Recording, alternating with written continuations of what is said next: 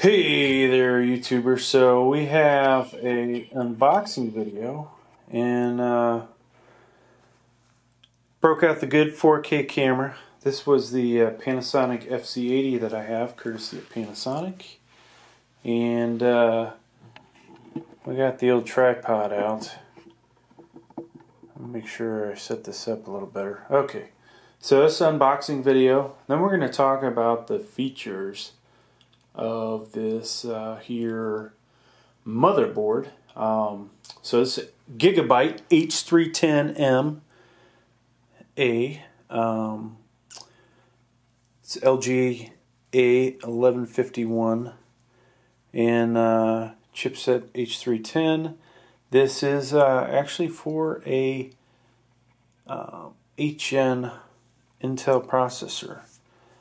Surprisingly, this doesn't, say Z370 on it, or like you see on most of the HN. But this should be a pretty good motherboard.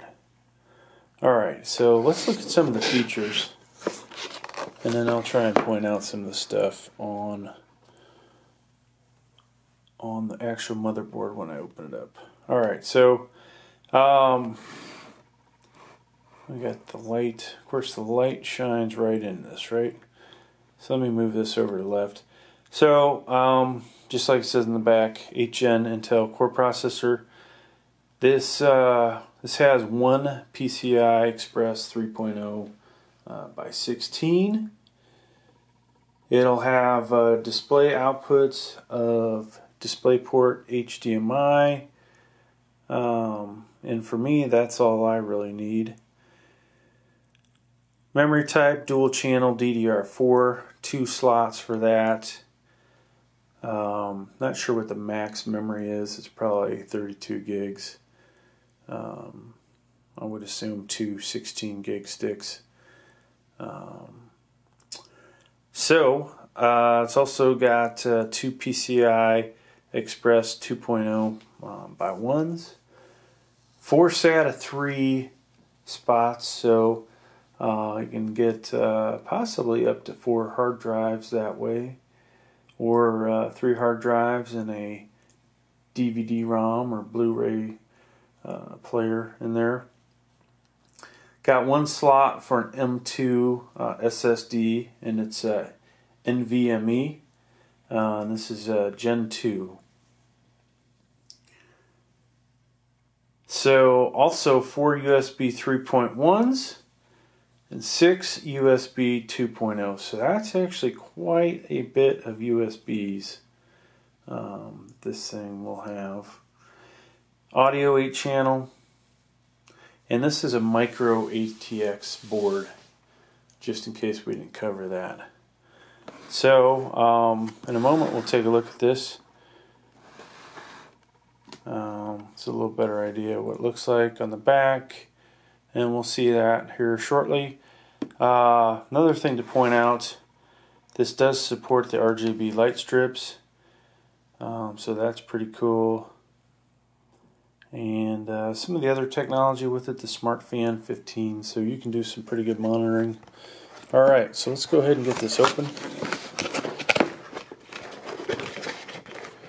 And where the hell the tape was? Okay. So the first thing you expect is your cover plate, universal cover plate.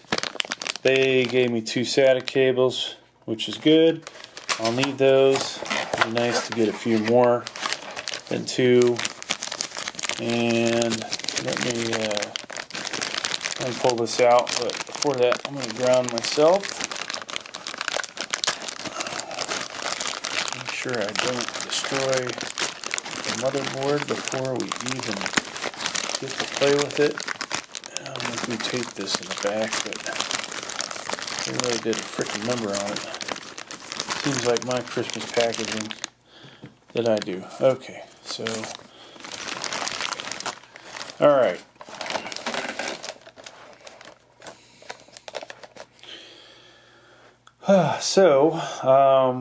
Let's point out the easy things. Obviously the CPU goes there, 8 Gen.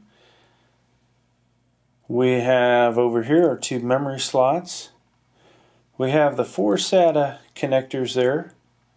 This will be the power supply bus here. This is your PCI 16 PCI Express 3.0 by 16, basically where your video card's going to go, assuming you have one. This does have the integrated graphics with the 8 Gen chips. Here's your other PCI slots, and let's find the M2. Should be on here somewhere. Funny, these things don't just jump out at you.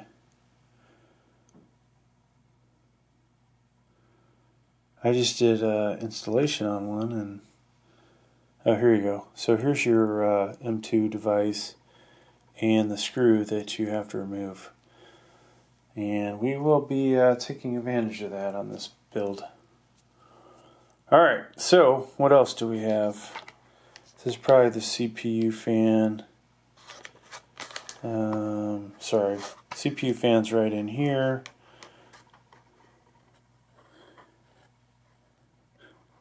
I don't even see an owner's manual in here. Unless it's under the box. Oh, there it is.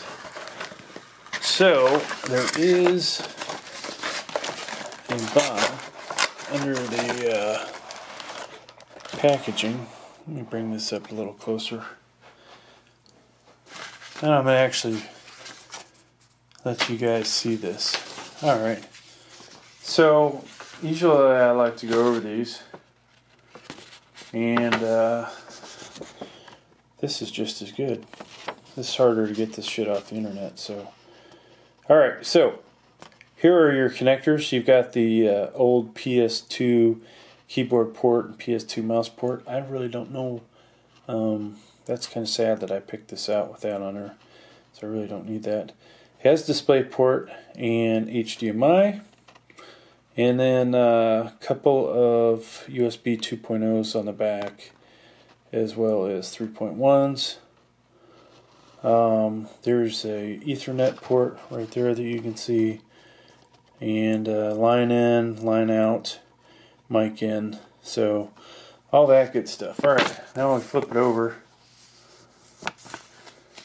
So a lot of times I get really good manuals on these motherboards. This case, not that impressed with it. Probably going to have to go online and download it and see if there's a better one. But this one is not too good. Luckily I've installed enough of these that it's not that big a deal, but that manual is not the best. Most of your connectors should be up here. Point out, there is the audio one.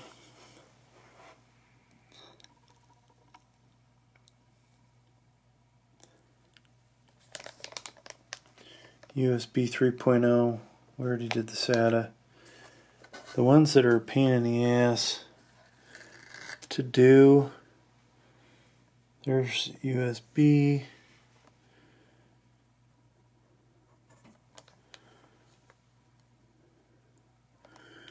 Alright, well, there's a system fan over here if you can see it. Should be 2 of those. I only see the one though, folks. That's a little scary. Should be a second one on here somewhere. Hopefully, I'm shooting this in 4K, so hopefully you are able to see something.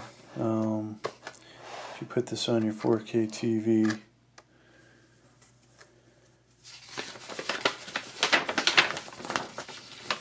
So the installation guide is in multiple languages, which is annoying as shit. I'd prefer to just get an English only one. Not the best installation guide. I'm a little disappointed with Gigabyte here. It's a little hard to show you guys, but there's an example of what you're looking at.